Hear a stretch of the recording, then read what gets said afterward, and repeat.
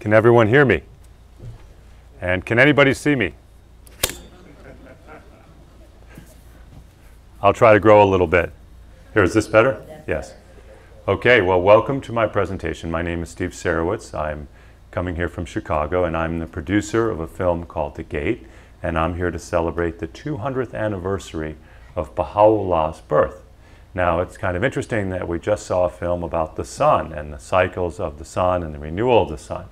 And something Baha'u'llah used to like to compare the prophets of God to is the sun. He said in one day the sun would appear in the sky, and the next day a sun would appear, and the next day a sun would appear. One day would be called Monday, and one day is called Tuesday, and one day is called Wednesday. And each sun is the same, yet it's different. And that's how he talks about the prophets of God. He doesn't say, well, Monday is better than Tuesday, is better than Wednesday. He says they're all good. And that's kind of how Baha'is look at the prophets, the messengers. We call them the spiritual sons, because that's what Baha'u'llah taught us. Now, let me tell you a little bit about myself. I'm a pretty new Baha'i. I'm what they call a baby Baha'i, maybe a toddler. I've been a Baha'i since 2015. I, years ago, graduated from a little school you guys probably never heard of in Urbana called the U of I. You've heard of it? Oh, that's good. I wasn't a great student. In fact, not great was a step up from me. I was lucky to graduate. I bounced around for about 10 years, and I started a company 10 years after I graduated called Paylocity. It was a little payroll service. We started with 3 employees in a 600 square foot office, and 20 years later, the company is now publicly held, has about 2,500 employees, and I get to make movies. And they don't let me run the company anymore, which is good. We have a great CEO. He was named number 11 on Glassdoor. Number 10 was Mark Zuckerberg. I think Mark Zuckerberg cheated, but don't tell him I said that. He'll kick me off Facebook. So let's talk about my movie, The Gate. So I became a Baha'i on February 10th, 2015. 3 days later, I emailed my friend Farshid, who's also in the payroll business. That's what my company is, Paylocity, a payroll company. And I said, I'm a Baha'i now. And I jumped as high as a 49-year-old man can jump, which is not very high. And I said, I'm a Baha'i. I was very excited. He'd been a Baha'i all his life. He has been. His father was actually a martyr. For those of you who don't know, there's an excellent movie coming out called Accomplice, which talks about what the Iranian government is doing to the Baha'is and has been doing for many years now. And his father was one of those Baha'is who was killed by the Iranian government. And when I took my picture and I sent it to him, I emailed it to him, I was in front of a picture right behind me of about 100 martyrs from Iran. And number 49 in that picture, they were all numbered, was his father right behind me. And it just so happened that I was 49 years old. So I said to Farshid, I said, Farshid, I'm just going to retire in a couple years and I'm going to teach the Baha'i faith. And he said, well, you could do that, but you could make a movie, and if you just taught people, you could reach hundreds of people, but if you make a movie, you could reach millions of people. So here I am as a movie maker. Less than an hour later, I received a phone call from a man named Peter Samuelson, actually an email and then a phone call. Peter Samuelson is a movie producer. I'd never really talked to a movie producer before. Peter Samuelson's biggest movie is called, some of you are old enough to know this, some of you aren't. It was a famous movie in its day, Revenge of the Nerds. So for you young people, that was a famous movie. For us old people, we liked it. And so he produced Revenge of the Nerds and about 25 other movies. And he was actually emailing me nothing to do about movies. He was asking me about philanthropy. We started doing the philanthropy work together with foster kids. And I asked him in the phone call, I said, I have this movie that my friend said I should make. Should I go ahead and make it? He said, well, come out to LA, kid, and we'll talk. And so I went out to meet Peter, and 2 years later, almost to the day, we filmed the first scenes of our movie. We interviewed a great scholar by the name of Dr. Nader Saidi in his living room. We also were very fortunate that same week. We were able, for those of you who are Baha'is here, we also were able to interview another great scholar and great Baha'i by the name of Firuz Kazemzadeh. And we got to interview him just before he passed away, which will be great for posterity. Well, our film is about the Bab, and as we were interviewing Firuz, we asked him a question, how did your family come to be Baha'i? And he said, my I can't remember how many great-grandfathers, I think there's a few of them, he was 92 at the time, For those of you who don't know, he just passed away. An amazing man. He was there at the start of the UN. He was there in the South protesting for civil rights. He was a professor at Yale at the time. He was a great Baha'i, and he said, they're arresting people and no one cares. So I'm going to go down as a Yale professor so they can arrest me and someone will care. And he did. He was also on the National Spiritual Assembly of the Baha'is for many years. But anyway, we asked Farouz about who taught him the Baha'i faith and his family, and he said, my great-great-grandfather or so was taught by the Bab himself. And we have that on tape, and it will be in our movie. Now, who was the Bab? Okay, so raise your hand here if you're a Baha'i. Raise your hand if you're a Baha'i. And raise your hand if you're not a Baha'i. It's okay. You can raise your hand. So a few of you may not know. Who's never heard of the Bab? And who's heard of the Bab? Okay, so most of you heard of the Bab. The Bab was the herald prophet who founded the Baha'i faith. And so in the 1840s, there was this huge expectation among three different faiths that someone was going to come. Among the Jews, they thought the Messiah was going to come. And they were looking at a book called the Zohar, and they expected the Messiah to come in the year 5600. By the way, for those of you who don't know the Jewish calendar that well, that's the year 1840. And they thought that the Jewish Messiah would bring all the people, the Jewish people, back to Israel, and there'd be a great technological revolution. So let me ask someone who's young. Actually, you guys are in the front row. Do you think we've had a technological revolution, let's say, since 1844? A big one or a small one? The biggest one in history. So they do get the technological, actually we get the technological revolution. So if you really look around the world, everything that we see in our modern world has been invented since 1844, from cars to trucks to planes. Do you know there was a day before they had Instagram and cell phones and Facebook? You guys have never experienced that, but there was a day, and it was actually a little bit more recent than 1844. But cameras and plastic, photography, anything electronic, transportation, communication, of course the Jews get their technological revolution. Now, let's see if anyone knows this. Did the Jews get to go back to Israel, let's say, in 1844? Anybody? I got some no's. I got some yeses. I'm going to go with yes. If a Baha'i ever asks you about 1844, just say yes. You'll probably be right. And it's March 21st, 1844, the Ottoman Edict of Toleration. The Jews get to go back to Israel. So that's kind of neat. And that starts the Great Migration, which ends or culminates in the State of Israel in 1948, 104 years later. By that time, 700,000 Jews had bought land in Israel and migrated back. So the Jews get 2 out of 3, but they don't see the Messiah, so they were disappointed. This ended movements in Africa, North Africa, Southern Europe, and Persia, so the thousands of Jews that were looking for the Messiah are all disappointed. They get Israel as a consolation prize. And so we come to the Christians. All over the world, Christians are waiting for something big. So, anybody, what would be a big thing for Christians? Biggest thing ever. What? Return of Christ.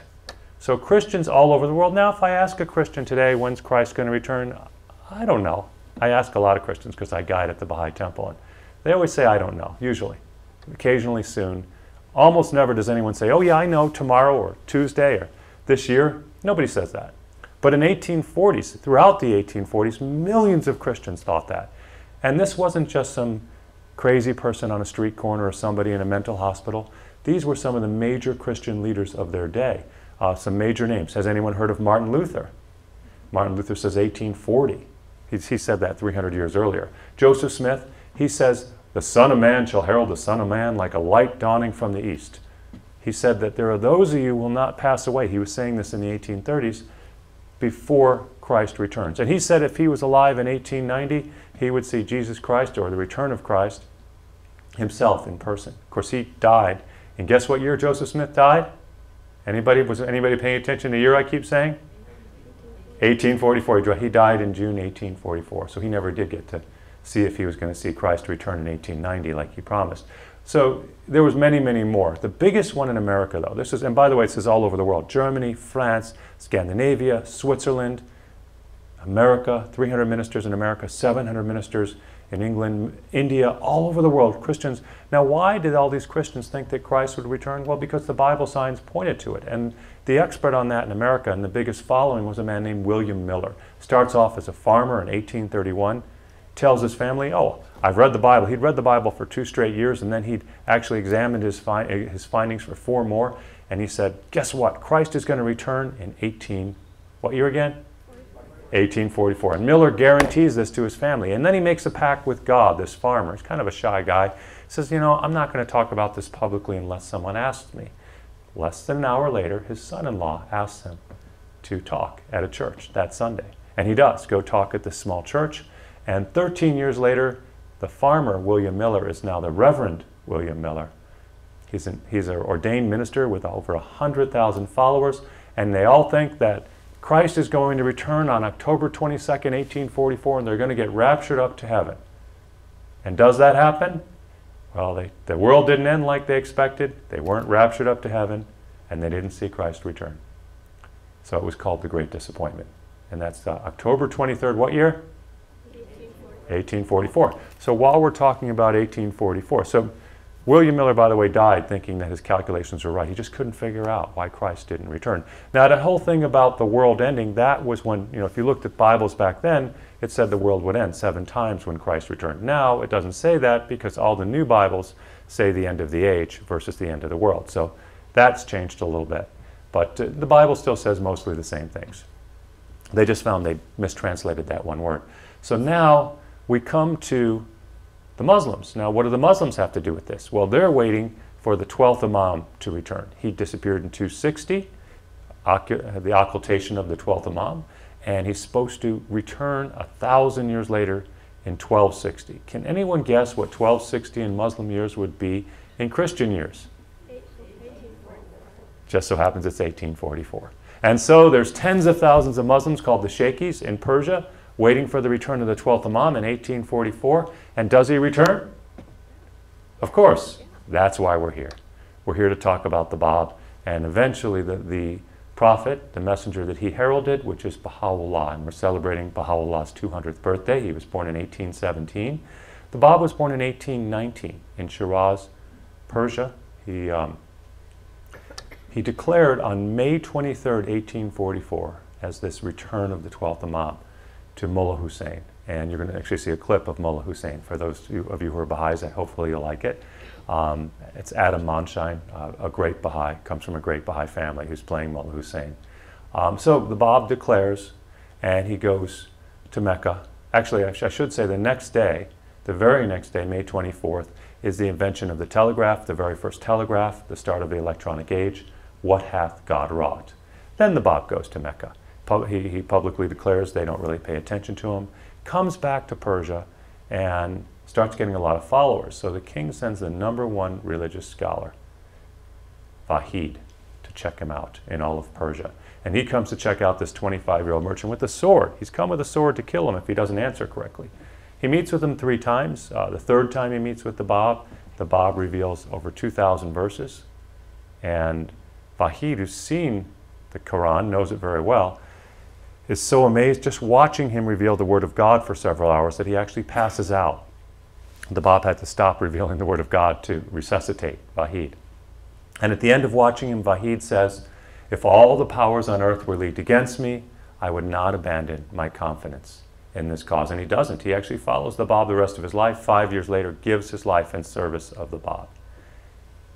The Bab gets over 100,000 followers, over 400 religious scholars, and the problem is the mullahs. It's always the religious leaders, has been generation after generation in every age. And so the religious leaders have a contract, and in the clause in their contract, basically their contract with their people says, we're only in power until the 12th Imam comes. And now the 12th Imam has most obviously come, right on time. And so they should accept him. What do you guys think? Do they accept him? No. Not so much. So they put him in jail, doesn't work, the jailer becomes a believer. Put him in another jail, another remote jail. That doesn't work, that jailer becomes a believer. So they put him on trial, and they ask him, who are you? And the Bab says, I am the promised one you've been expecting for 1,000 years. And now they have to kill him. And this is the opening scene of our movie, July 9th, 1850, the martyrdom of the Bab. They go to get him out of his cell, and he says, oh, I'm sorry. Can't go right now. I'm talking to my secretary and no force can take me until I'm ready to go. But they take him anyway. They tie him up against the wall. They tie up a 20-year-old follower. by the name of Anis. Sam Khan, the executioner, gives the order, 750 shots ring out. And when the smoke cleared in front of 10,000 people, okay, I want all the Baha'is to be quiet. A non-Baha'i, raise your hand. What happened? Was he dead or alive? Any non-Baha'i here? Someone, what's that? We're going to go with alive. Very good guess. And you're right, and he wasn't there. So in front of 10,000 people, the Bab simply disappeared. Anis was standing there unharmed. The ropes had been shot through, and they found the Bab minutes later, after a frantic search, several minutes later, in his cell, finishing his mission, talking to his secretary, as he said he needed to do. So he finishes talking to his secretary. He says, okay, you can kill me now. And they take him, they tie him up again. They tie up Anis again, and Sam Khan, the executioner, the original executioner, pulls all his troops, says, you can shoot me, I'm never doing him harm again the rest of my life. They get another regiment. Sam Khan was Christian, the second regiment is Muslim, 750 people, and they do shoot and kill the Bab and Anis. And they don't stop there. The government and the mullahs have been killing the Babis, his followers, for a couple years, and they end up, by 1852, having killed all of his followers, all of his leaders, save two in his movement. There's one of his disciples. He had 18 disciples. One of his disciples still alive. Her name is Tahireh. Now, Tahireh is a great story. She pulls off her veil in 1848. She says, this is a new age for all humanity. And the key to this new age, one of them, is women's rights. Days later, the Seneca Falls Convention spontaneously breaks out. For those of you who are too young to know what that is the first women's rights convention in Seneca Falls, New York. Now, Tahireh is beautiful and brilliant and brave, so beautiful. The king says, the Shah says, will you marry me? And Tahireh says, you keep your religion, I'll keep mine. She doesn't want to go back to being a Muslim. She's so brilliant that the scholars can't even track with her. She's an amazing scholar. And she's incredibly brave. But they eventually arrest her, like they arrest the rest of the leaders, or kill, and they kill her as well. Before she dies, she says, you can kill me as soon as you like, but you cannot stop the emancipation of women. And so that goes on this very day. And as you've read in the papers recently, it's not all there yet. But what Baha'u'llah says, and that's the only one left alive, he says that women and men are wings of a bird. And the bird, the whole bird, cannot fly properly until both wings are exactly equal. So those of us who have the stronger wing, which just means more rights, not physically stronger, must help the weaker wing until both wings have equal rights, complete equal rights. And then the bird of humanity can fly. Now, who is this Baha'u'llah? Well, he was a son of a provincial governor, one of the wealthiest men in Persia. He grew up with great wealth. He didn't care about that. At an early age, he was known for his wisdom when he was only about 12 or 13. He was also known by his late teens as the father of the poor. When he was 22, his father passed away. He turns down a provincial governorship, which just simply wasn't done in Persia. And a few years later follows the Bab. And in 1852, this great, wise and kind nobleman, they arrested him for a crime he didn't commit. They burned his hometown. They took away his great wealth. They put 100-pound chains on his shoulders. They chained him to 5 other people, and they put him in an awful place, 3 stories underground, called the Black Pit. And it was in the Black Pit where Baha'u'llah saw a maiden that told him he was the promised one of all faiths, and that he was for the Hindus the Kalki avatar, for the Buddhists the 5th Buddha, for the Christians the return of Christ, for the Muslims also the return of Christ, who they call Isa or Jesus, and for the Jews the Messiah. And if there's any Zoroastrians, the Shah Baram. And so what his mission is, he said, he wrote for 40 years. That was the Muslim prophecy, that Isa, when he returns, will reign for 40 years, and he did, 1852 to 1892, when he passed away. And he wrote the equivalent of 60 Christian Bibles. And essentially what he said is that he was here for something called the most great peace for humanity. And we get this when we understand the oneness of humanity. And the oneness of humanity is to be achieved when we understand that we get rid of all the barriers that separate us. So first of all, women are equal to men, always have been in the eyes of God. So get rid of sexism. There's only one race, the human race. Get rid of racism. And that's now been proven scientifically. In the 1800s, nobody thought that. He says the earth is but one country and mankind is citizens, so get rid of nationalism. And think back in the 1800s, that was so long before planetariums and our global society and all the technology we have, the internet and airplanes. Nobody really thought of a global society. And lastly, he said all these great religions we have are wonderful chapters in the same book. Christianity and Judaism and Islam and now Baha'i, all of them, Hinduism, Buddhism, are all great chapters, but none of them is a book unto themselves, and all the chapters are to be worshipped and adored, all the messengers, and he's the latest messenger, and to think of it as one, and to think of humanity as one. And if we could do that, we might have this peace thing. And so my movie is to introduce to the world the Bab, and really the Baha'i faith. And so I brought it. Does anyone want to see a scene or two from the movie? Okay. So why don't we start with the location one? Just to show you, we filmed it in Spain, and these are some of the locations we filmed at. And maybe I'll step out of the way because I'm a little tall.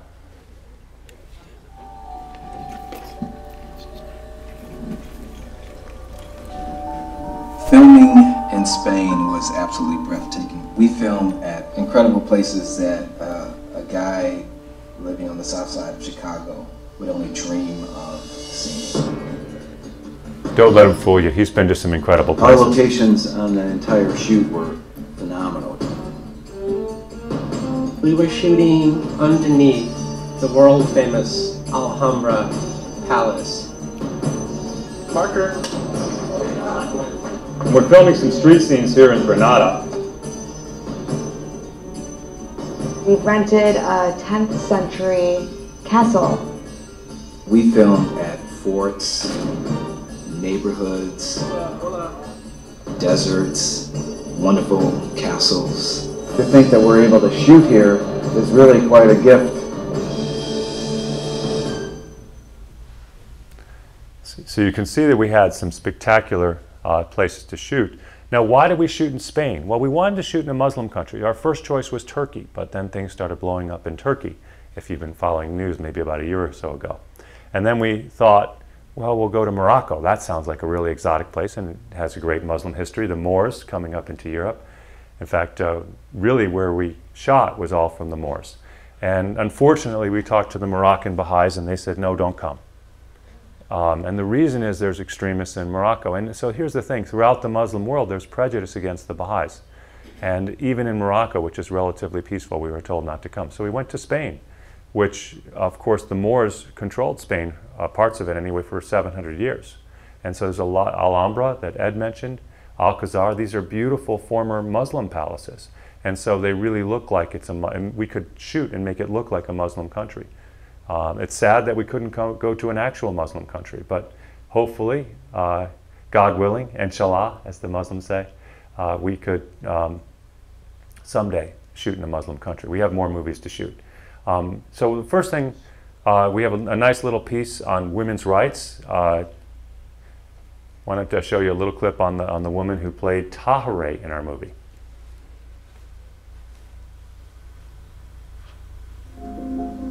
In Muhammad's days, the reason why his wives were covered was for their protection. Well, we're in 2017 now, and we don't need for such old customs. Hello, my name is Tala Dilbarani, and I am playing the role of Tahirih. Tahirih was extremely unusual for her time, her culture, and her place. She is just a profound woman that was very active in the Baha'i faith and in women's rights. Now, at that time, women were veiled. It was considered a sin to look at the shadow of a woman, let alone look directly at her face. So, as a sign of the new age of religion, she rips off her veil in front of all of these mullahs. She's sending a signal that this is a new age, this is a new era, that women will no longer be subservient by wearing the veil. Tahirih was incredibly passionate because she believed the Baha'i faith would elevate the status of women and would mark the beginning of a new spiritual awakening for humanity. I believe women in this day and age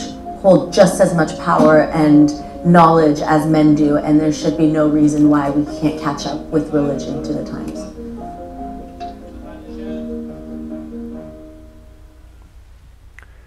And if you've been reading the headlines recently from Hollywood, some of the people there don't think that women are equal, and I think it's a shame. It's a shame for them, and it's a shame for the women who are abused, and I hope that in the film industry, women can be fully equal, and that these things that have been happening for years can go away. And so our film is about equality for women, not putting women down. What's the next clip? Adam.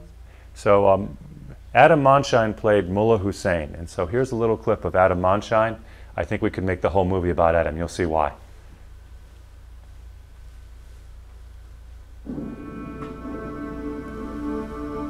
I'm Adam Monshine. I play Mullah Hussein, and I'd like to thank you for joining me at my home. It's really sweet. In my breakfast nook, hold on. I'm sorry, I'm being told this is a historical landmark and I don't live here. And I'm also being told there's nothing in my hair.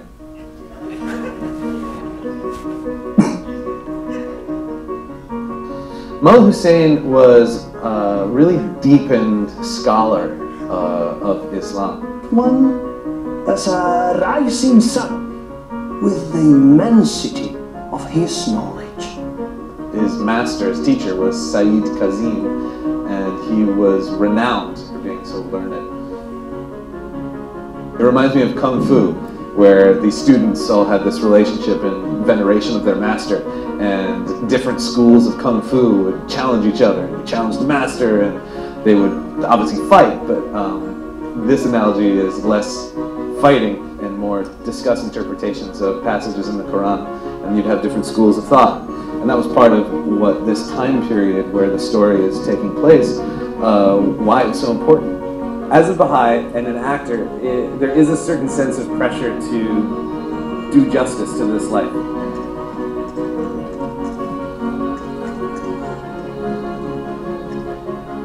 The biggest challenge for me is pretending I'm in a scene with the manifestation of God. And then imagining what Mullah Hussein must have felt like. I can only scratch the surface of that.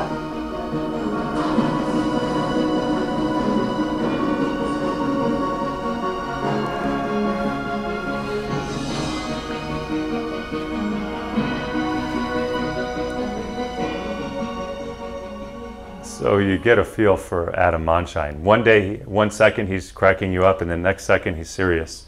And he was like that, an incredibly deep in Baha'i.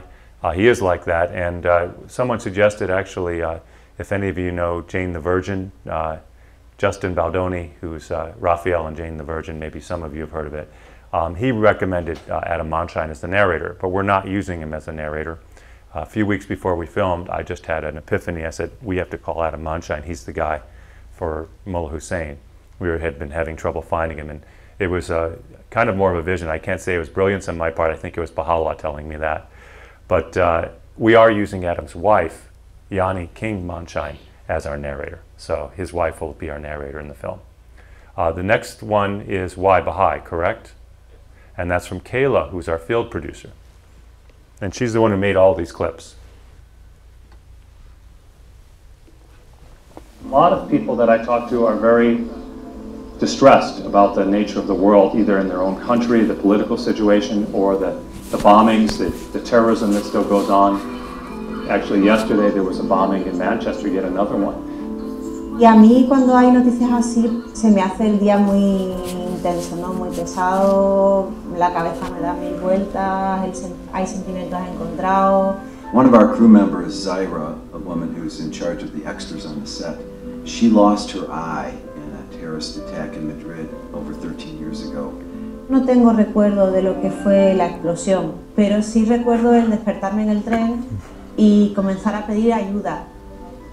Those of us who are Baha'is understand that the solution to problems such as these rest with the divine messenger that was sent to humanity 174 years ago. And he brought a message of love and understanding. The message is that all of mankind, all of humankind is one. That women and men are equal.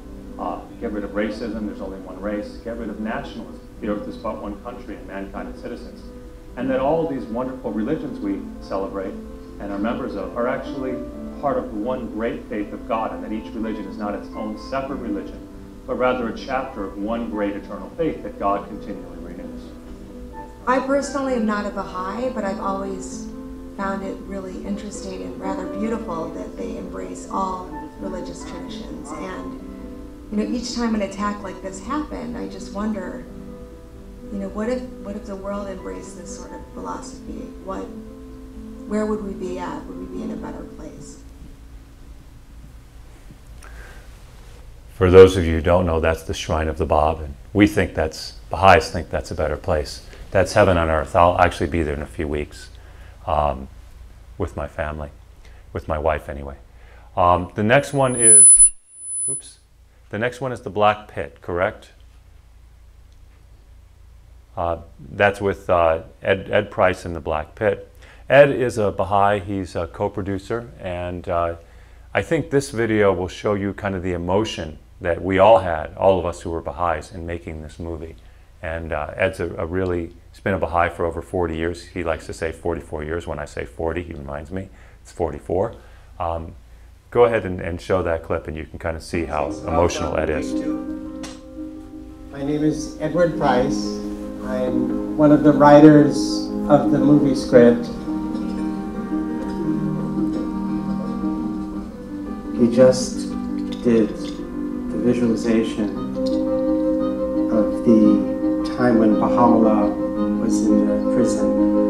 He's the one that the Bab said everybody should be waiting for. And now, 2 years after his martyrdom, he's in this incredibly dark, miserable prison in chains that are so heavy it scarred him for life. This is the moment in history when the promised one of all the ages actually received his moment of revelation. It's the burning bush, it's the dove at the River Jordan, it's the angel Gabriel to Muhammad, it's Buddha under the Bodhi tree. This is the moment. And we just filmed it. I can't believe that out of all the Baha'is in the world, I have this privilege. And if I never do anything else in my life, this will be enough.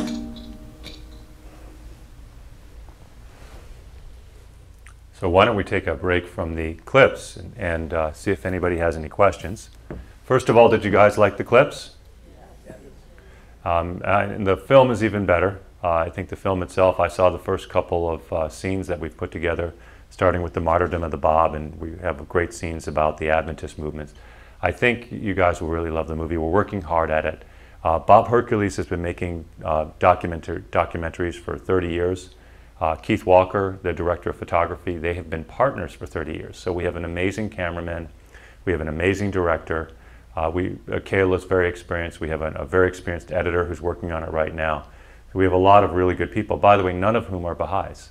So this is not a movie made by Baha'is for non-Baha'is. This is a movie made by Baha'is and non-Baha'is for everybody, which, if anyone knows anything about the Baha'i faith, that's what we should be doing. So any questions from anybody about the movie? Yes, sir.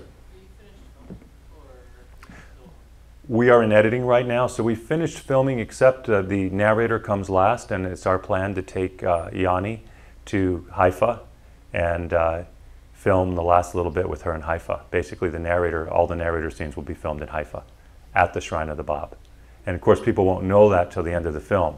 So I think what we're going to do is do close-up scenes on the Shrine of the Bab, and then towards the very end of the film, we'll do a pan out and we'll show people where we've been filming. Which, by the way, those of you who have never seen the Shrine of the Bab, it is, if not the most beautiful place on earth, one of them.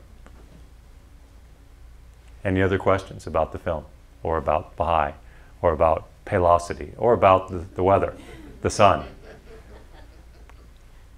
Did I bore you guys? Are you guys awake? Yes, sir. How do you plan to get the film rolled out? Is it for theaters, for YouTube, or? So I got an email a few months ago from somebody who said, would you like to put your film on ABC?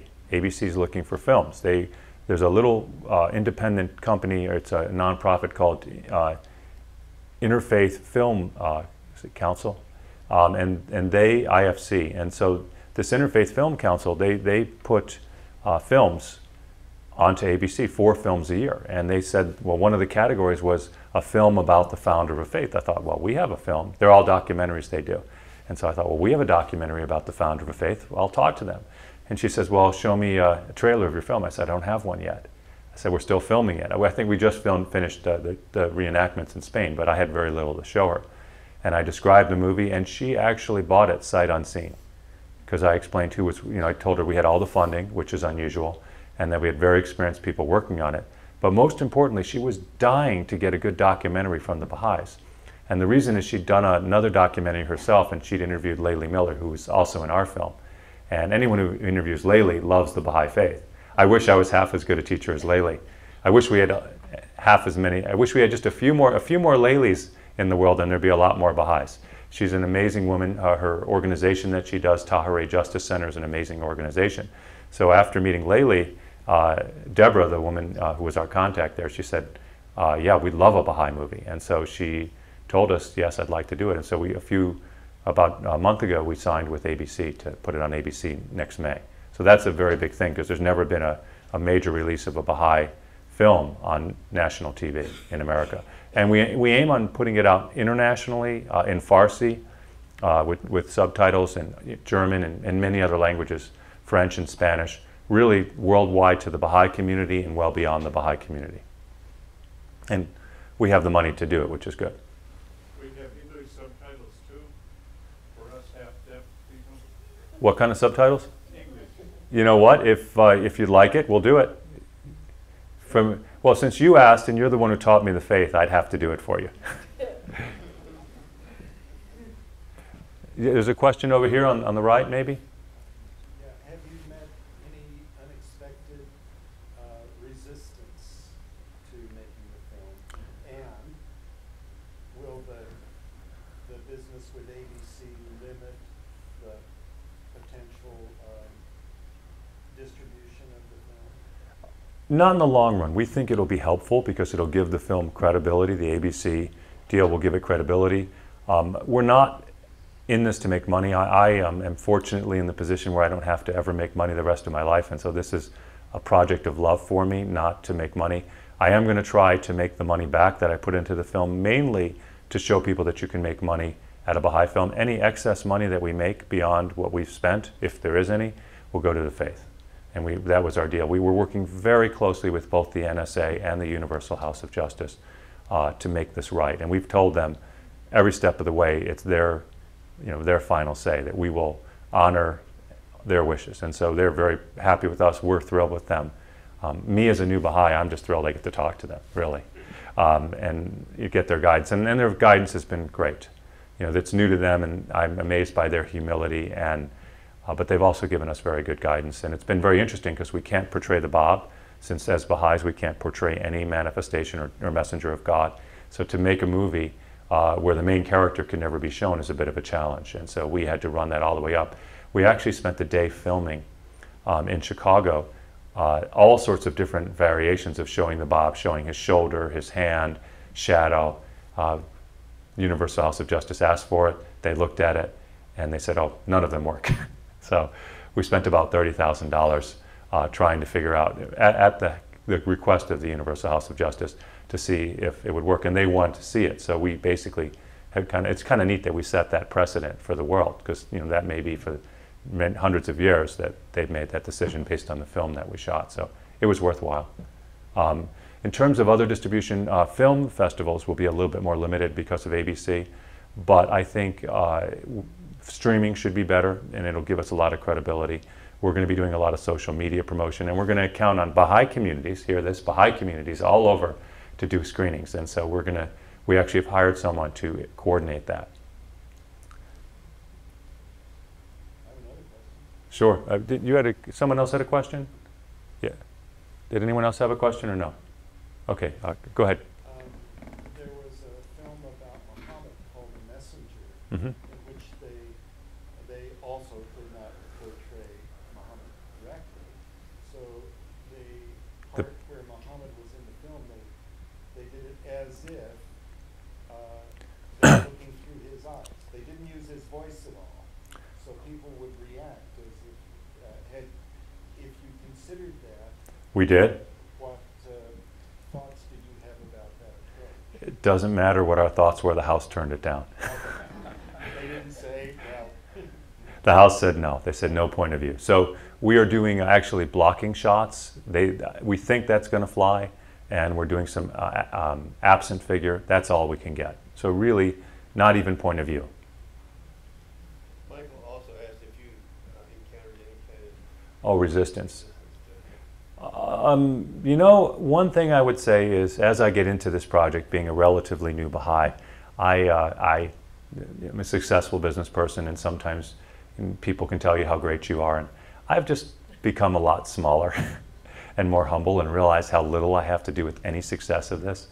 I would say it's precisely the opposite so far. Like this independent, this Interfaith Film Commission, they're just falling into our laps.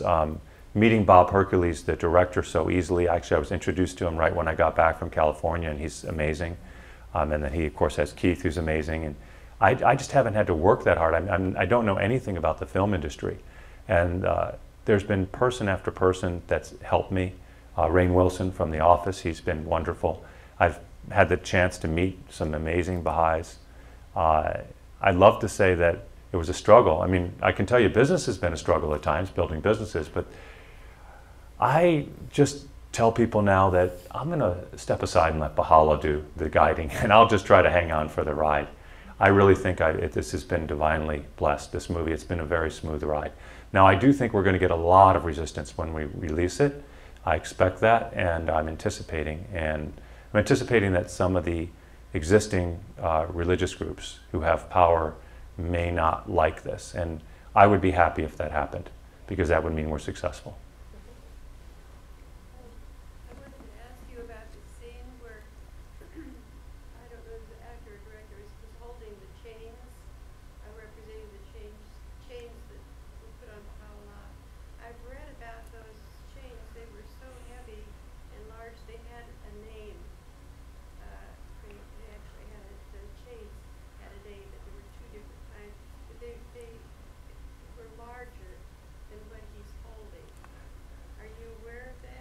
I am now. You should have told us then. I don't know how it's actually going to come off in the film, and so I don't know the answer there. But Ed was really our Baha'i expert, and Nader. I haven't heard any complaints about the chains, but if we get complaints, we'll have to adjust. We're doing the best we can, and so that's one of the things we have to watch out for. Did you notice in the scene with Mullah Hussein, where he's sitting there in the Bob's house? We actually built that from scratch, so from photographs of the Bob's house. The same thing with the execution scene, which I didn't show you, the martyrdom of the Bab. There's a wall that a lot of Baha'is know. And so one of my emails right around, this is going back a few months ago, was build the wall. And Bob, I'm not political, but Bob caught it. I didn't mean it that way, I just said build the wall. I literally meant build the wall for our scene. And that can have a second meaning, I found out.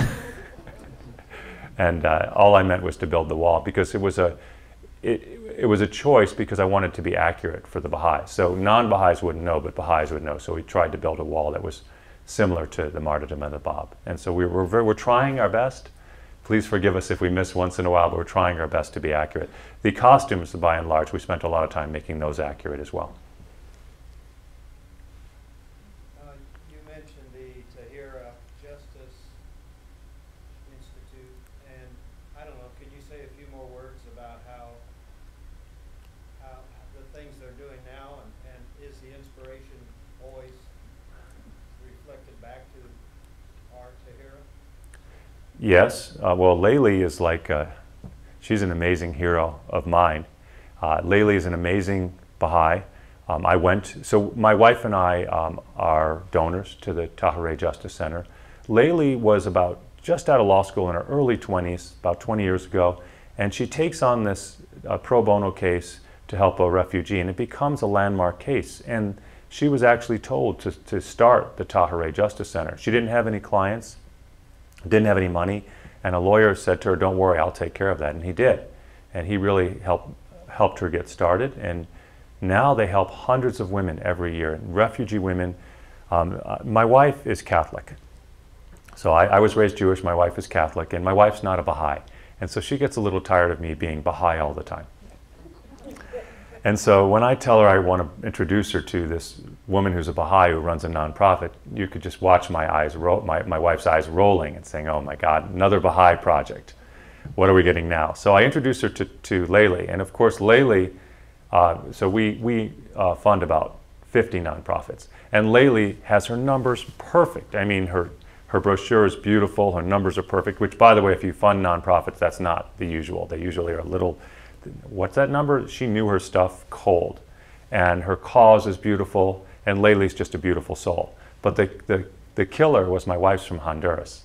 And over 50% of the women that they help are from Central America.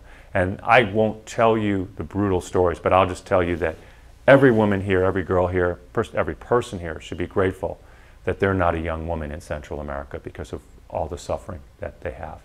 And so Layli is helping them. And of course, I'm married to a woman who came from that area. So it's a little emotional for me to see what she's doing. And so my wife, she said, okay, I get it. And we funded Layli. And Layli, in turn, which is very interesting, asked my wife to come on the board because my wife is an amazing philanthropist. She runs our family foundation. She's really, really dedicated, and that's really her focus in life. So it's really a meeting, a really interesting meeting.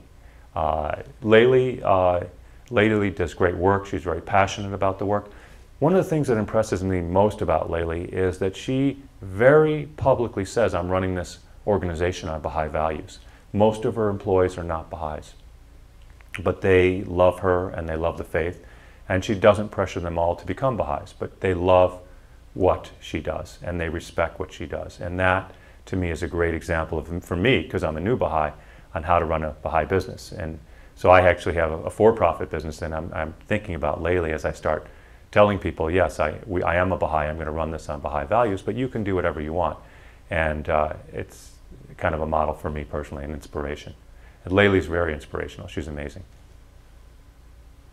Yes?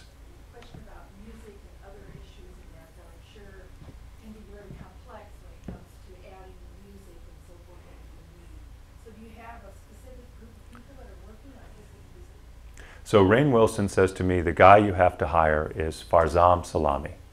And I had heard about him before. And so I called up Farzam and talked to him, and he sent us his music, and it was unanimous. Once everyone heard his music, everyone said, we're not hiring anyone else. Farzam, I was telling these young ladies here that about Farzam Salami before I started speaking. Farzam is a miracle. I think he's amazing as well. Of course, you hear me use that word, but I just think I met some amazing people along the way. When he was 14 years old, he was in Iran. He was not a Baha'i. He was raised in a Muslim family in Iran. And the government came to his family and said, we want you to work for us. And all you have to do is sign this little contract that says you can never leave the country ever, and we'll give you cars and houses and whatever else you want, and money, lots of it. It turns out Farzam is this computer genius at 14, and apparently they'd noticed that. And so when the government of Iran says they're going to give you money and cars and houses, most 14-year-olds would say yes. But his father said, don't do it. And so Farzam didn't sign the contract. Not so many years later, he came to America, and he ended up getting 2 master's degrees. One's from the Berkeley School of Music, Berklee, very, very prestigious school of music, and the other is in computer science. And he eventually ends up going back to Iran to visit his family, and when he came there, they arrested him, the government did, and tortured him for several hours, naked actually, because he had sent a song to Barack Obama. Not because he was being political, he just happened to like Barack Obama. By the way, and Justin Baldoni told me this, Barack Obama's roommate in college, guess what religion he was? Baha'i. So anyways, a little ties there. I don't know if anyone saw the letter recently from Jimmy Carter about the Baha'i faith. Has anyone seen that letter? Anyone who hasn't seen that letter should read it. It's an amazing letter. And my friend actually had a dream before they met Jimmy Carter to go teach him the faith, and they ended up teaching him the faith the next day. So I don't know if it was my friends who taught him. Anyway.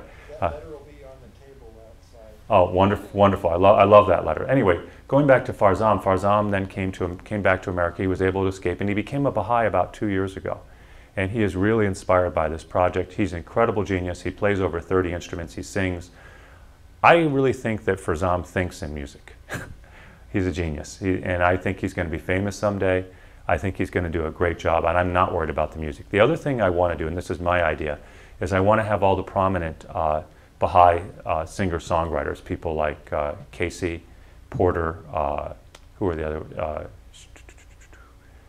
Luke Slott, several of the people around the world that, that sing Baha'i music. And I want them to all make songs for this movie, original songs, and then kind of publish them with the movie and put one of them in the movie in the trailer. If anyone's seen the movie Selma, that's a great song, When the Glory Comes. Of course, us Baha'is, at least I did, think of something else when that song came out. I still do, because Baha'u'llah's name means the glory of God. Anyway, so long answer to a short question. I'm really thrilled with Farzam, and we think that that's in good hands. Anybody else? Questions? You guys looking forward to seeing the movie? Yeah. Well, I'm very much looking forward to it coming out. You know, it's been a long time. It's been 150 years since Baha'u'llah declared, and I think it's time the world knows who Baha'u'llah was. And I always say to people when I'm teaching, when I'm guiding, when I'm teaching them the faith at the temple, Baha'i temple, I always ask them this question. I say, look at the world today. What do you think? Is it better the way it is, or would it be better if people believed this way? Just like Kayla, who's not a Baha'i, said, wouldn't it be better if we all believed that humanity were one? And so that's really, as Baha'is, that's what we believe, and that's our main point. That was Baha'u'llah's main point. It wasn't that Baha'is are better than anyone else. It wasn't that we should separate ourselves. It's that we should all be one. And so I hope, if for those of you who are not Baha'is, that you might draw some inspiration from this. I hope that you might read some of what Baha'u'llah wrote someday. I would suggest Hidden Words as a nice little thing to hear what he wrote. There's a lot of good books about the Baha'i faith, but more importantly, thank you guys for listening and giving me the time here to talk today, and for watching our clips. And please, I've got on the table outside little postcards about the movie. The website is thegatefilm.com. And so I'd love you guys to see it, and I'd love to come back to Champaign and do a showing of the movie. So if anyone can arrange that, maybe next summer, I'm available.